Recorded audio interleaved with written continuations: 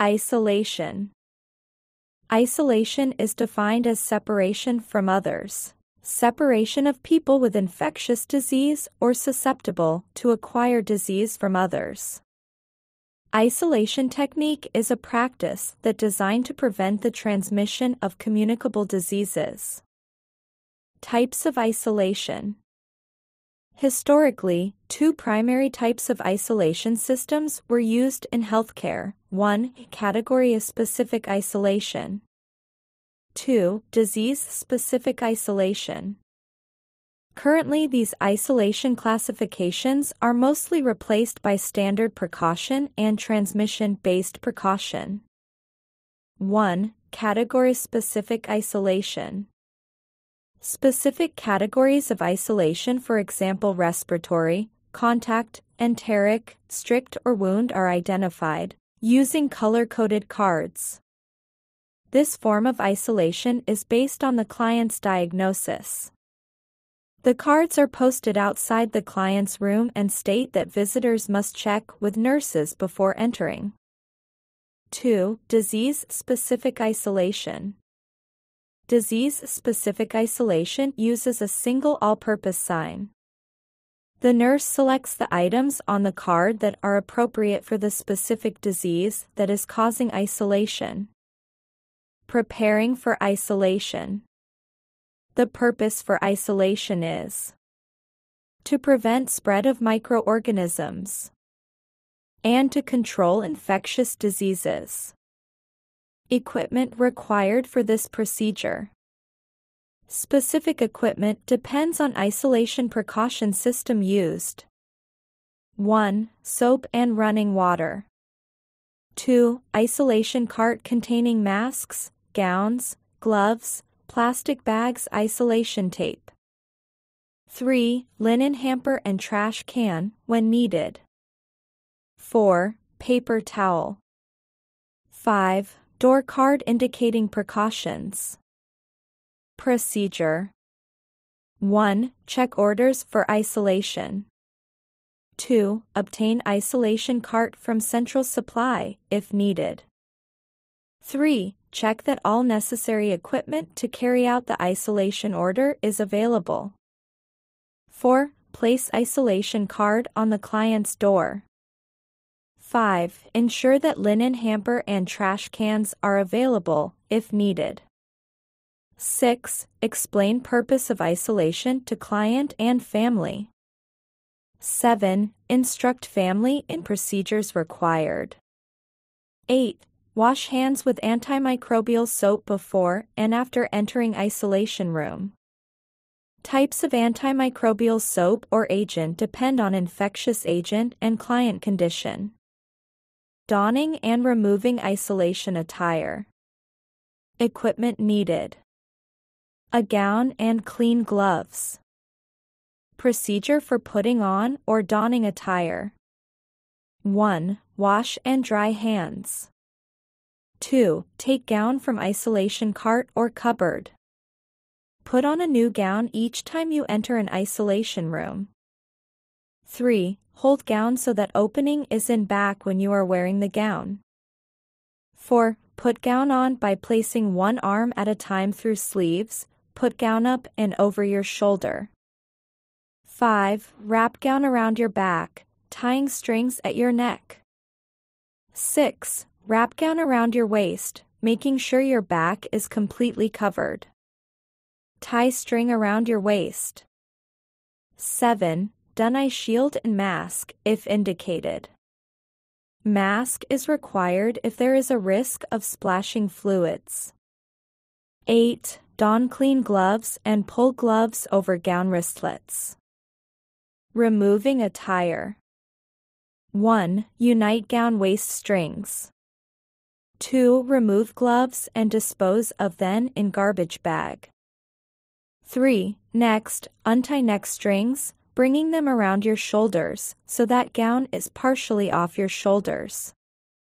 4. Using your dominant hand and grasping clean part of wristlet, put sleeve wristlet over your non-dominant hand. Use your non-dominant hand to up-pull sleeve wristlet over your dominant hand. 5. Grasp outside of gown through sleeves at shoulders.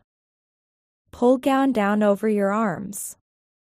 6. Hold both gown shoulders in one hand. Carefully draw your other hand out of gown, turning arm of gown inside out. Repeat this procedure with your other arm. 7. Hold gown away from your body. Fold gown up inside out. 8. Discard gown in appropriate place. 9. Remove eye shield and/or mask and place in receptacle. 10. Wash your hands. Using a mask. You need clean mask. Procedure. 1. Obtain mask from box. 2. Position mask to cover your nose and mouth. 3. Bend nose bar so that it conforms over bridges of your nose. 4. If you are using a mask with string ties, tie top strings on top of your head to prevent slipping. If you are using a cone-shaped mask, tie top strings over your ears. 5. Tie bottom strings around your neck to secure mask over your mouth. There should be no gaps between the mask and your face.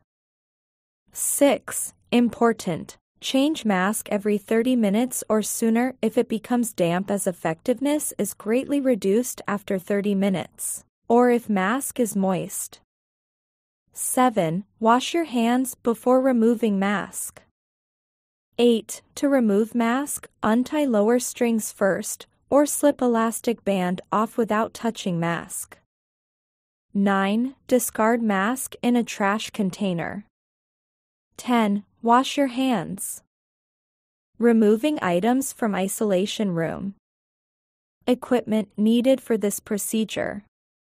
1. Large red isolation bags. 2. Specimen container. 3. Plastic bag with biohazard level. 4. Laundry bag. 5. A red plastic container in room 6. Cleaning articles. Procedure. 1. Place laboratory specimen in plastic bag. Affix biohazard label to plastic bag. 2. Dispose of all sharps in appropriate red plastic container in room. 3. Place all linen in linen bag. 4. Place reusable equipment such as procedure trays in plastic bags. 5. Dispose of all garbage in plastic bags. 6. Double bag all material from isolation room. Follow procedure for utilizing double bagging for isolation. All materials removed from an isolation room is potentially contaminate. This will prevent spread of microorganisms.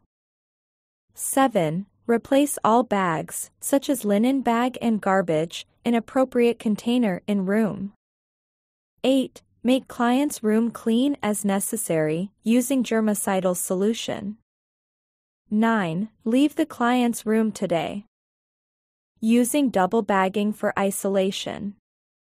You need the following. 1. 2 isolation bags. 2. Items to be removed from room. 3. Gloves. Procedure. 1. Follow dress protocol for entering isolation room. 2. Close isolation bag when it is 1/2 to 3/4 full. Close bag inside the isolation room. 3. Double bag for safety if outside of bag is contaminated, if the bag could be easily penetrated, or if contaminated material in the bag is heavy and could break bag. 4. Set up a new bag for continued use inside room. Bag is usually read with the word biohazard written on outside of bag. 5. Place bag from inside room into a bag held open by a second healthcare worker outside room if double bagging is required. Second healthcare worker makes a cuff with the top of the bag and places hands under cuff. This prevents hands from becoming contaminated. 6. Place bag into second bag without contaminating outside of bag. Secure top of bag by tying a knot in top of bag. 7. Take bag to designated area where biohazard material is collected, usually a dirty utility room. 8. Remove gloves and wash hands. Transporting isolated client outside the room. Equipment needed. 1. Transport vehicle. 2. Bath blanket. 3. Mask for client if needed. Procedure. 1. Explain procedure to patient. 2. If client is being transported from a respiratory isolation room, instruct him or her to wear a mask for the entire time out of isolation. This prevents the spread of airborne microbes. 3. Cover the transport vehicle with a bath blanket if there is a chance of soiling when transporting a client who has a draining wound or diarrhea. 4. Help client to transport vehicle. Cover client with a bath blanket. 5. Tell receiving department what type of isolation client needs and what type of precaution hospital personnel should follow. 6. Remove bath blanket and handle as contaminated linen when client returns to room. 7. Instruct all hospital personnel to wash their hands before they leave the area. 8. Wipe down transportation vehicle with antimicrobial solution if soiled. Protocol for leaving isolation room. 1. Untie gown at wrist. 2. Take off gloves. 3. Untie gown at neck. 4. Pull gown off and place in laundry hamper. 5. Take off goggles or face shield. 6. Take off mask. 7. Wash hands. Guidelines for disposing of contaminated equipment. 1. Disposable gloves. Place an isolation bag separate from burnable trash and direct to appropriate hospital area for disposal. 2. Glass equipment. Bag separately from metal equipment and return to central sterilization room. 3. Metal equipment. Bag all equipment together, label and return to central sterilization room. 4. Rubber and plastic items.